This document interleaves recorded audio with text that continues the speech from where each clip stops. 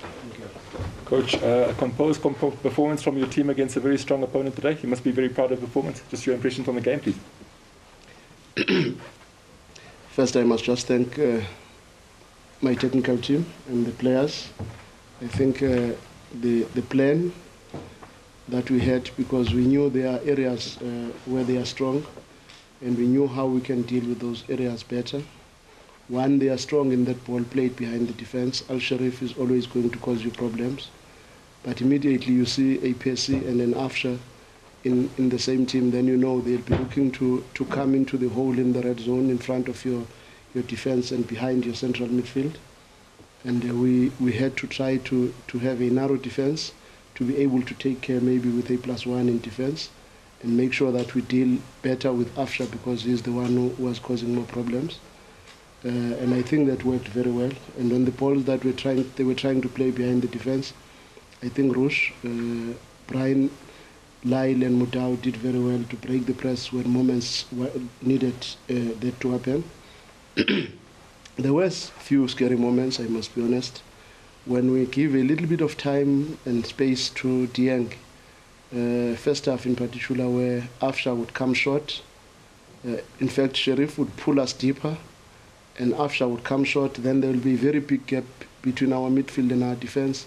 And at that time, Percy is cheating behind Lyle.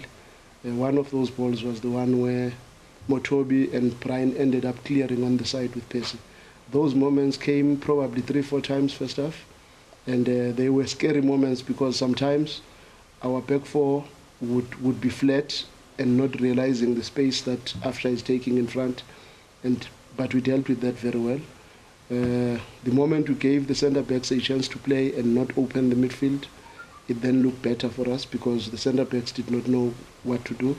So the game plan worked very well. I think it's a game that we could have scored more goals on the day. But be that as it may, I was still very unhappy with the header that we gave them at the death. I think Brian slipped there a little bit. Ball watched and not looked in the box what was happening. But it was generally a very good performance from the boys, and a very good teamwork, very good togetherness in moments, because in a game like this, when two big teams are playing, there are moments that are very difficult in the game, and you need to stick together and fight as a unit and be one team at that time. And I was very happy with those moments. And I think Motobi had a very brilliant match. I think he was very instrumental in the midfield to cut a lot of their attacks and make sure that he gives us a little bit more in the midfield. AJ also stood his ground. And generally, the whole team performed their duties very well. But I still believe Sundowns can play better than this. We can be a little bit more clinical in the balls that we get in the half spaces and in the balls that we get behind the defense. I think Pavol should have scored with that left foot shot. If he received one more time and gave himself a chance, because he's got a good left foot. Hashim was unlucky with El Shanawi's save. Peter also could have done better. So we created a lot of moments. Even first half, Hashim, in the goal that Peter scored in the corner kick, there was the same scenario first half where Hashim decided to volley it first time in the far post. I think if he had received that ball, it could have presented a lot of moments for us. But it was generally a very good performance, and we are happy with the boys. Let's go. Question to the floor, please. Lisa? So, two questions. Did you purposely sit back in those final 5 to 10 minutes, and because you did invite them then to come at you when you were completely in control of the match? Was that a conscious thing? You decided that we're going to do that now? And secondly, were you a little maybe irritated with a bit of the cockiness in those situations where you could have been a bit more clinical, as you just described now? I mean, there was a couple of straight passes, no-look passes that's, if they with a little bit more concentration, boom, we're 2-3-4-0 up. Yeah, no, first maybe if I can take the second one. I think there were many moments first half where I was really irritated by our lack of precision and our maybe focus in moments that were very decisive. One of them, for Pavol to take that shot when he's got Peter free next to him. It's a tap in and the game is over. When you score the second goal in this game, everything comes down and we start playing, and you could even score more than 5 if you do that. But when you don't get the second goal, the game becomes very nervy and anxious and emotional as well. That's why in most instances, if you can check in our breaks from defense to attack, we were very wasteful. And I think we could have done better. Had we taken those opportunities, I think we would have sealed this game earlier. Coming to the second one, of them coming in a little bit more, you will remember we brought Grant into our last line of defense to play with 3 defenders. And when you do that, it's a ripple effect. When you play with 3 defenders, then it means you are minusing one line in your structure. So you will have maybe the 5, the 4 and the 1, or whatever the case might be, but you will not have a scenario where you would have the last line, maybe the middle line, and your 10s and the striker.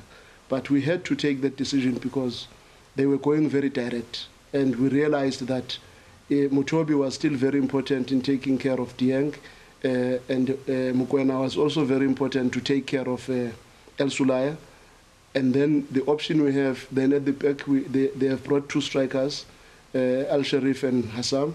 So we realized at that time it's important for us to have a +1 in the heart of the defense so that we can contain the crosses, because aerially, normally we are dominant against, because Al Sharif is not the tallest. It's Hassam that was going to cause us problems, who nearly scored that header that they got behind Brian, whom I think had nothing else but to focus on him, because that was the only thing left at that time. Smalethi, please go ahead. Coach, beating the defending champions twice in the space of 2 weeks or so, I mean, does it get you to at least think you could go the way we mentioned, at least? I mean, still obviously a long way to go, and just enough on the injuries to Kuliso and I wish I could say beating the champions, man, but I think what makes it sweeter for me is beating a collaboration. When you remember during the bubble, at FNB you could not use the Chiefs' change room. I mean, our countrymen could not use the change room, but this change room was open for Al Ahly now against us, and for me, winning this match was sweeter because I felt Chiefs was being spiteful by allowing that, because we could have easily taken Al Ahly to that change room that has got a ramp on the other side, that long distance. It's our home match, but it's not our home match when they've got a change room of the home team. So that for me was very spiteful, because we had almost the same scenario last season. But we don't talk about these things because we respect and we are patriotic. We've been in this space of the Champions League for many years now. Wydad wanted to train in our facility when they were coming to play Chiefs last year. But we did not allow Wydad to train in our facility, because that would have meant we are forming an alliance with people from outside. So for me, more than beating Al Ahly, I think this is just a good lesson on patriotism, on respecting the fact that when we compete at this stage, we are no longer competing with the Sundowns badge. We are competing with the badge or the flag of the country. And it's very important that in as much as we are not saying we must create opponent enemies, but we must have a little bit more respect of the fact that we are representing the country. Ahly is representing their country. And if the conditions are made to be nicer by our countrymen for the opponents, which we did not do last season, for me that is where this thing is a little bit nicer. Because when it's a collaboration, you must be proud of it. Let's go front runner on the line. I think you've had a question. Please go ahead.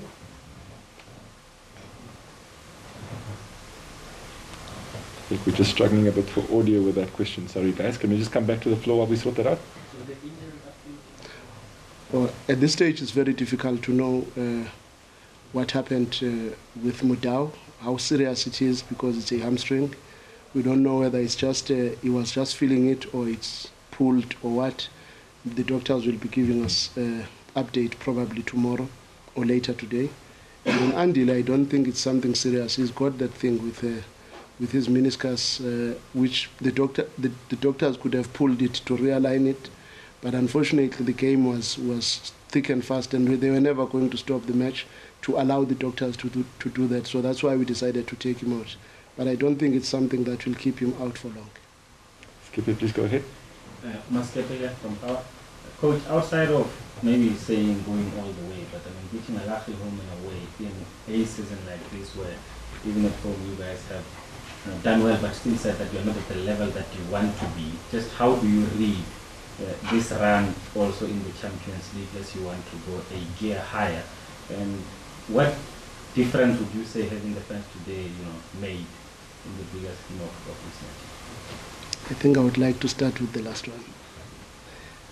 I think South Africa must really change and look at this thing very closely. We had the Nations Cup in Cameroon. And if we really think as a country we have rolled out a lot in terms of our vaccination and we have done very well, and we think we are a bigger country than most of these countries in terms of our level of development, then we should be a little bit more confident that we have more people vaccinated in our country. Then because of that reason, we should show confidence even to the outside countries by also opening this thing up. If you've got these people sitting on this side of the stand, what's the difference if you had the same thing happening on the other side and the other side and the other side? Because if there is still a risk, there was a risk today. But there is no risk. When we go to Ahly, they open for more than 5,000 people. But we open for 2,000, no. The playing fields are not the same. And in the Champions League, we need that support. But I also believe even in the league, we need a little bit more in terms of allowing the spectators now, because I don't understand. If you go to Egypt, there are spectators. You go to AFCON, there are spectators. South Africa still does not have spectators. It's like maybe we are trying to make sure that people buy more subscriptions to watch their games at home, instead of making sure that the game is watched in the stadium. Look how nice the atmosphere was today. And we would want to have this atmosphere in all our matches. And other teams also are suffering. Other teams, they don't even have a sponsor. And they rely on gate takings. For how long must they continue without any money coming from the spectators? So I honestly think it's something that the country must look at very closely, because I think at this stage we are cheating ourselves. Lily, was there a question from you? The other one was on beating, Ahly home and away, but in the bigger scheme of how do you think this adds to how you guys have been doing in the Champions League this season, considering you said here at home you guys haven't been playing at the level that you should be?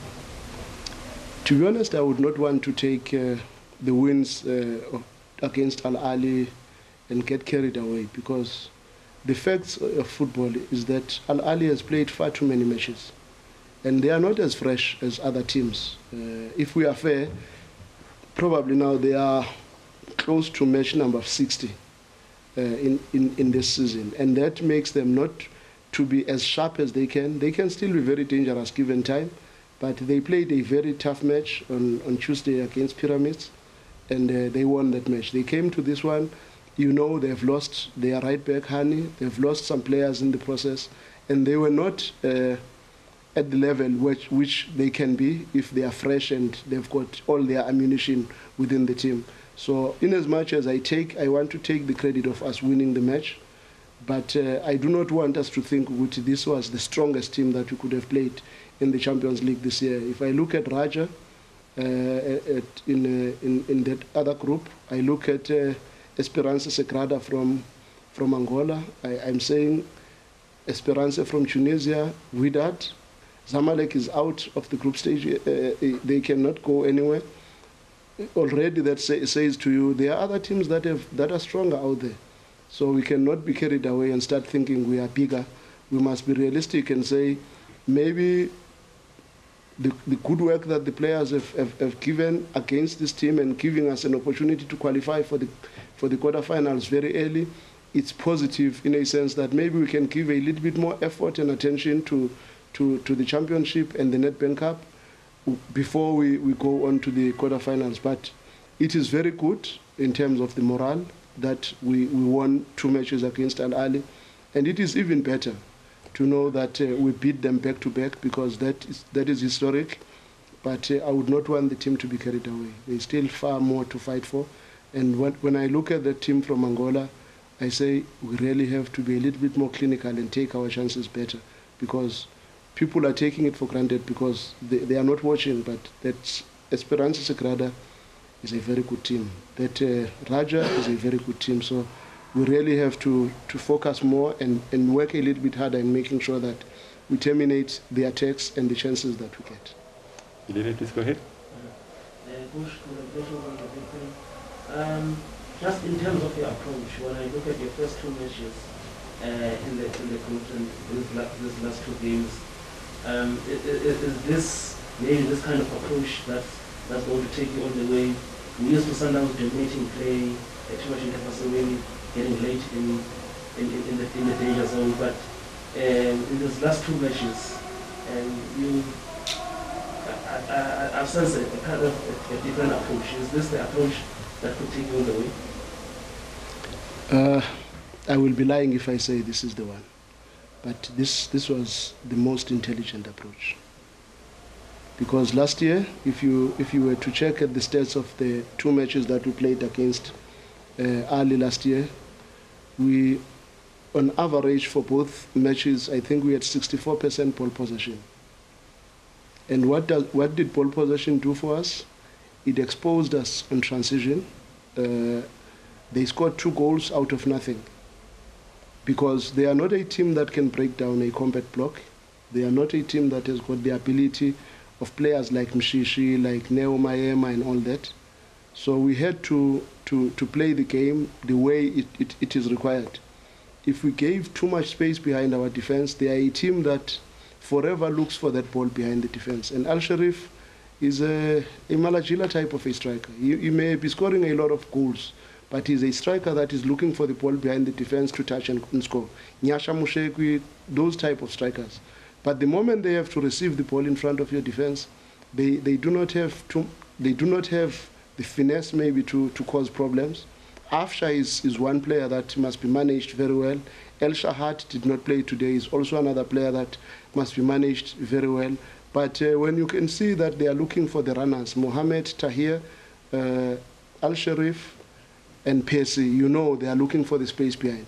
Even the coach was fighting before the match that we should water the field a little bit so that it could be faster for the ball to get behind the defense, because he wanted to play behind the defense. So for this match, I think the planning was proper.